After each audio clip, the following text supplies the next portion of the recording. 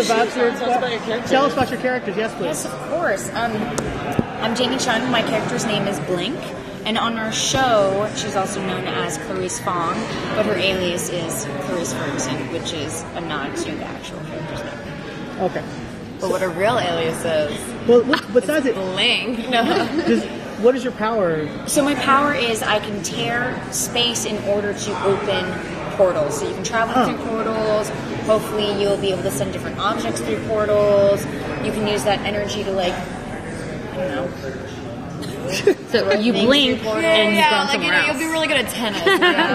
Amazing at tennis. Really good at tennis. That's it. I play, I'm Dumont. I play Polaris. Her birth name is Lorna, Dane, and she controls magnets, magnetism, any metal. She can stop bullets. She can crash cars. She can do all this stuff. She kind of has anger issues, so some of those things happen. I mean, if you're Magneto's daughter, then you've got anger issues. But yeah, so that's about it. So in the comics, both of your characters actually, at one point or another, are captured, and like your character is like mind controlled, and your character just needs to try to figure out what she's gonna do in order to get out of the situation. So when the pilot starts, do we start with you guys kind of in that environment of being captured, or do we start just seeing you in your normal kind of environments before you get captured by them? Definitely not normal environment. Okay. We are on the run from the first second of the pilot till the end of the season. Are you going to have normal moments? I don't think so. I think there are little snippets of normal moments, and as serious as the show is, there is a bit of comedy,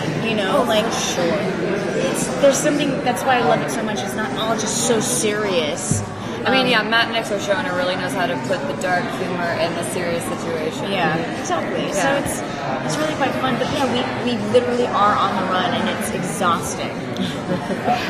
It seems like at the start of the show, your character's still like learning how to use her powers. Yes. So what is that learning curve like for you, and how is it different for you? Well, Polaris is already an expert at her powers. She's like really top strong. of her class. She's powerful, yeah. No, she is actually powerful, and I think she got her powers early on in life, so she's got a long time change and work them. And I think what's interesting about Polaris, which is different from most of the other characters we'll see in the season, is when she discovered her powers, she wasn't ashamed at all, which is, shame is a big, deep part of what mutants go through, because, again, they're persecuted for being different from the things they're born with. But she was loud and proud since she was a kid. So I think that's why she's stronger and more confident in her powers. And for Blink? Well, I think, we've seen the other version of Blink in X-Men Days of Future Past, where she can, like, open portals, like, seamlessly. She makes it look so cool, too, But what's interesting with this version of Blink is that she's got a lot of attitude. She has the markings of a mutant.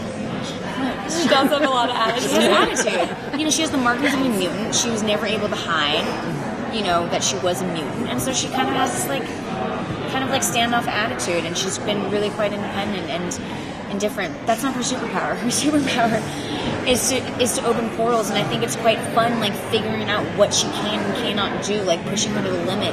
And it's fun to see how her power grows and changes throughout the series. But I think that's one snippet of, like, why the fans are going to love it, because... Yeah, I also think it's interesting what you said. The girls, mutants, us two, have things physically on us that we can't hide that we're mutants. Specifically Blink, but also Polaris. The boys can completely hide that they're mutants. They go out into the world, they seem normal. When we go out in public, people, it's very They know. Sexism. Yeah. Yeah, but also it's quite fun because they are two sassy, independent, for sure. And that, I think it's women because with attitude. They have bad attitudes. No, just kidding. But what I think is, I think Blink's a little bit more funny than Polaris is. Polaris is just like, Megatron. Well, how important is the political subtext for both your characters and for yourselves, because there's an Underground Railroad element to the story. You're Magneto's daughter, but also the refugees subtext is even more important. Absolutely. I mean, throughout history in television shows, there always have been a very clear correlation between, current events and the show, and the storyline of the show, like for MASH, during the Korean War. But with us, it's extremely important. I think that's why Matt wanted to create this show and highlight it. It's I think it's important to show. Yeah, I'm gonna say straight up, you guys, our show is about bigotry. I'm sorry, I didn't it's about bigotry. We see Blink in the first scene running for her life. A cop could easily kill her dead with zero consequences because of prejudice, because of prejudgment for something people aren't comfortable with, that they don't understand, because people are born with this thing. And that is literally where we live, and it is heartbreaking, but I hope this show like throws up a mirror on society, because it's ridiculous. It's worth talking about. You know, it is worth talking about, and it's so important. And we're shooting in Atlanta, which is we love filming in Georgia because it was such a big part of the civil rights movement and that part of the United States.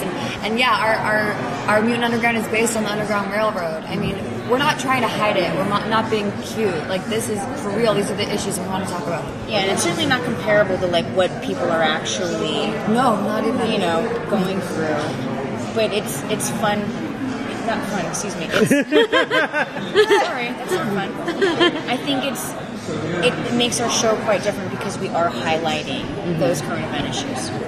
Thank you. Thank you so much. Thank you so much. You got to end on that. That's the best. You guys.